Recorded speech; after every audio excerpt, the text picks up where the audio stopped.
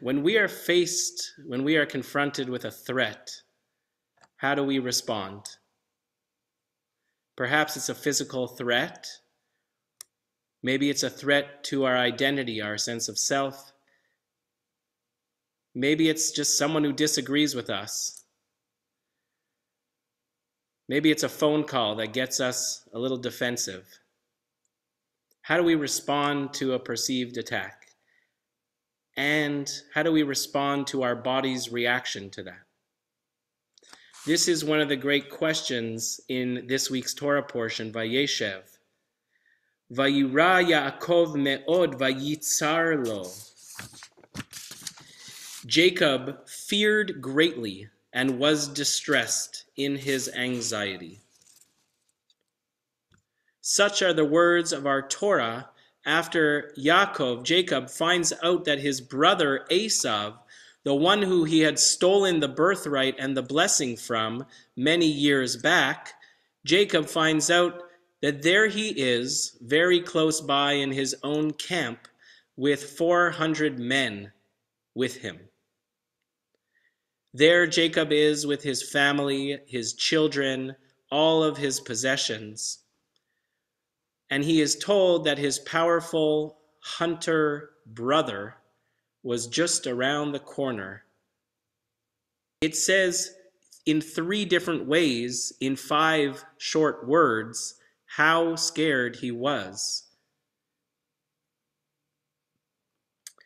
Now, while I am moved by Rashi and Chizkuni's interpretations, I find them very compelling, I am perhaps more moved by another great sage, the Japanese-American karate teacher from The Karate Kid, Mr. Miyagi. That's right, folks, Mr. Miyagi. Here's what Mr. Miyagi says. Fighting not good. Somebody always get hurt. Miyagi always look for way not to fight. Miyagi hate fighting, most unfortunate. But there's something else that Mr. Miyagi also demonstrates, which is when he experiences fear, he is able to calm his mind, calm his heart, connect to himself and his breath. He seeks a way to be non-reactionary.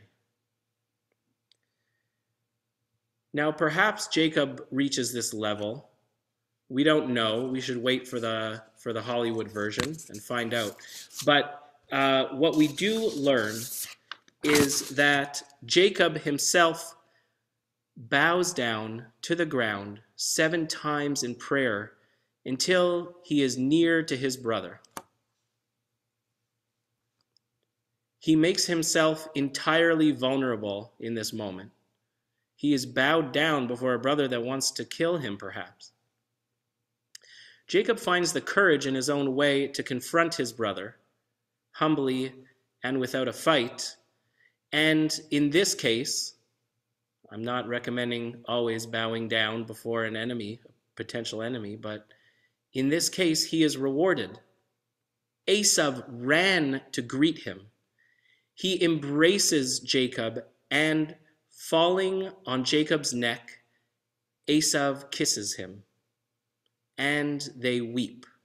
They weep together, finding the reconciliation beyond the fight that they had for so many years.